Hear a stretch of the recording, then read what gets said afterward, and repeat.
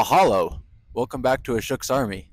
Today we are going to be reviewing some of the basics of off-axis aberrations, how to interpret aberrations from transverse ray-fan plots, and then actually measure coma and astigmatism using a Hartmann mask in our lab. So let's take it over to Caleb. So coma occurs when the magnification of an optical system varies with ray pupil position and field height. When a system only has coma, the tangential and sagittal rays still focus at the same distance but at different heights, and there is no effect on the focus shift. Now, when looking at the ray-fan plots, it's easy to tell if there's coma when you connect a line from here to here. If the intersection of that line goes through the origin of the ray-fan plot, there is no coma. If it does not go through the origin of the ray-fan plot, then there is coma. So if you look at your ray-fan plot and it's quadratic, you'll know that there is some amount of coma in your system. And then you know if you're increasing your field height, the maximum of your quadratic shape is going to increase linearly with your H. So astigmatism occurs when the tangential and sagittal rays focus at different distances. With pure astigmatism, tangential rays focus onto a perfect point at the tangential focus, but form a vertical line at the sagittal focus. And then the sagittal rays are focused onto a perfect point at the sagittal focus, but a horizontal line at the tangential focus. The sagittal focus will coincide with the paraxial focus. This is why when we look at the ray-fan plot for astigmatism, there's no astigmatism in the sagittal plane, but in the tangential plane, we can see that astigmatism decreases linearly with pupil position. This picture seen below shows how the rays will stretch depending on the focus shift between the tangential and sagittal planes. The medial focus is typically where we want to focus our systems to balance out the tangential and sagittal astigmatism. Astigmatism varies quadratically with field, and then astigmatism will decrease linearly with pupil position. So let's show a little tip and trick on how we know if it's going to vary linearly, quadratically, or has a cubic function. So the tip is, when we have our W040 or W131 for coma, you're going to take this middle number here, which represents your rho or your pupil dependency. So this 4 represents rho to the 4th. You're going to subtract 1 from the exponent to get approximately equal to yp cubed, meaning it's going to be a cubic function.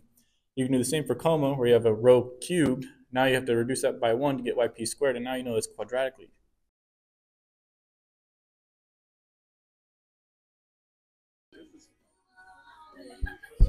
It's setup time. Okay, so first we're starting with our source, our laser source. Then we have our Keplerian beam expander. So our spatial filter has a 20 micron pinhole and a 0.4 NA. Next, we have our 200 millimeter lens. That's our collimation lens. A mirror just to reflect it onto our next rail. This is our mask here.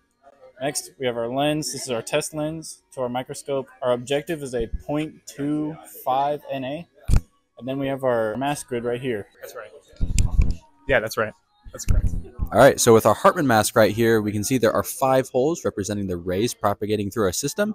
And now when they go through the lens and the microscope, we should see the pattern of the 5 spots onto the note card. So as you can see, there's this grid, and this mesh is caused by the interference of all those holes lining up onto each other and interfering. Because when the rays travel through the Hartmann mask, the marginal rays and chief rays are projected simultaneously, and the marginal rays may not all focus with each other. And so that is why we see this interference pattern of those positions not aligning with the crosshair, and thus those 5 spots interfere with each other and create this grid pattern. All right, the next step of this lab is to measure coma. And first we need to create an off-axis source because you can't measure coma on axis.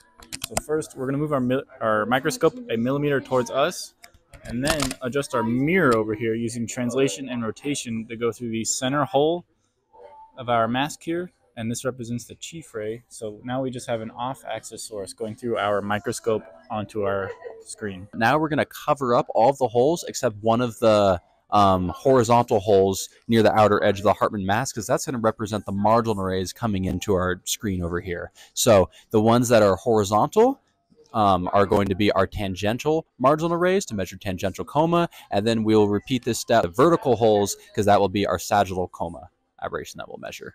All right, so we covered up all the holes except the left, and then all the holes except the right holes, and then we measured the displacement of the beam. We expect it to be different because of coma. Now everybody, we're going to cover up all the holes except the vertical holes because we want to measure our sagittal coma. But when we did this for the bottom, when we were just letting the ray propagate through the top hole and the bottom hole, we noticed there was no displacement on the micrometer.